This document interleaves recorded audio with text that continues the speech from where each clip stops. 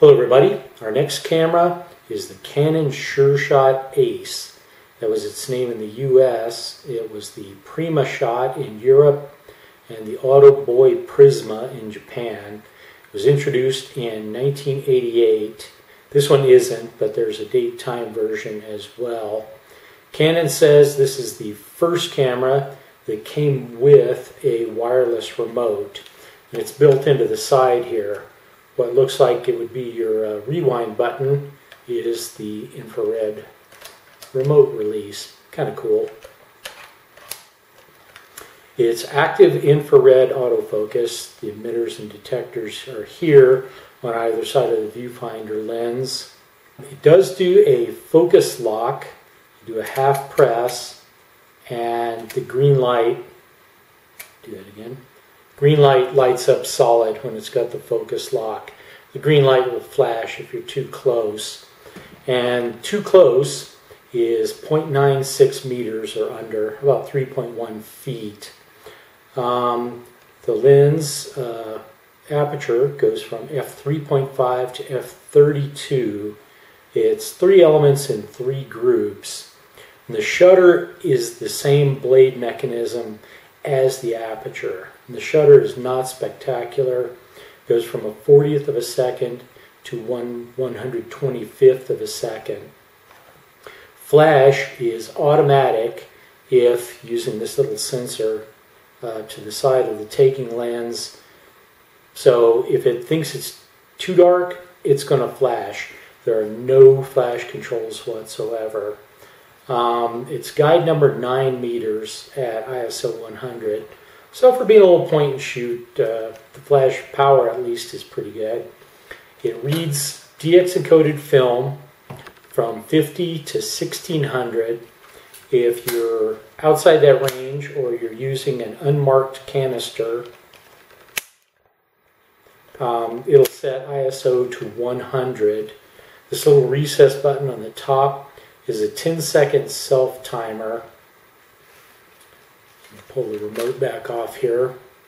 It's an infrared remote, and when it senses that it's off, this little flash tells you that it's talking to the remote. And you press this red button, and you get a 2-second delay, and then it fires the shutter. The remote's good for 5 meters, about 16.5 feet. And they say if your subject is backlit, meaning if there's bright sunlight coming into the receiver on the body, it may not work. So I think it's just that the ambient light overpowers the infrared signal from the remote. One thing that's really cool, it has what they call an easy viewer. It's a waist level finder, and it's actually big enough you can get it pretty low and see through it. So that's one of the nicer waist level finders I've seen. The one on the Futura, it's cool that it's there, but it's really a little too small to use at waist level.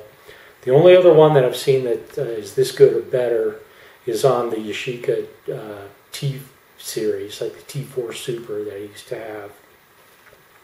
It uses a 2CR5 6-volt lithium battery, and I'm not crazy about those batteries. They're expensive, a lot of plastic in them, but anyway, it powers everything in the camera, and you got to have it in the camera. It does have, the camera does have, this strange little, and I can never get it to go, this strange little tilting foot.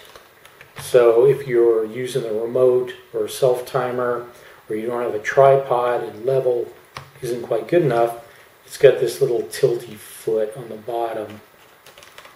Film transport, it's auto load. You just put the strip to this orange kind of film icon here, close, make sure it's flat and engaging these gears, and it's auto load, auto wind, auto rewind. There is no mid-roll rewind. So this is a strange mix of innovation and cool features and really simple things that are missing. It's got the remote, that's really cool. The foot, kind of meh, but it's nice and it's there. The waist level viewer is nice. But then they omitted things like mid-roll rewind, flash. I mean, even if it didn't cycle through, you know, flash, always on, always off, red eye, or anything like that, just a flash disable would be nice. No control whatsoever. So it's kind of a bizarre hodgepodge of, hey, we added these nifty features to, I guess, to meet their price point. Hey, we have to take out some features. But at any rate, it's fun to shoot with. I did a blog post, I'll put the link down below, because I had film in it when I bought it.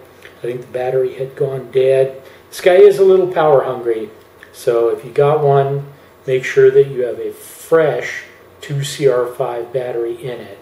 So I'm going to process and knock out some more of these videos, and I will see you then.